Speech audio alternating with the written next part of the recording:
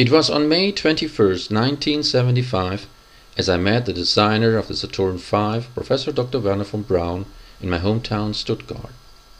From Stuttgart-Hofeld, where I grew up, I had made me on the way to Killesberg and arrived there with the legendary Tram 10, which one you can see in the picture.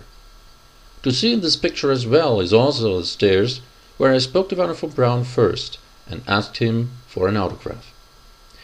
After he had signed the autograph, Wernher von Braun put his arm around me and we walked together up the stairs. During our walk, I asked him to write in my spacebook, but he refused and promised me that he would sign my book after his presentation. I followed Wernher von Braun in the lecture hall, and there I saw his presentation on the latest developments in space technology.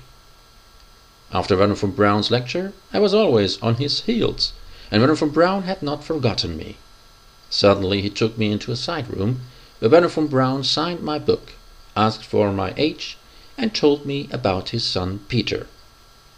And then he went even further back.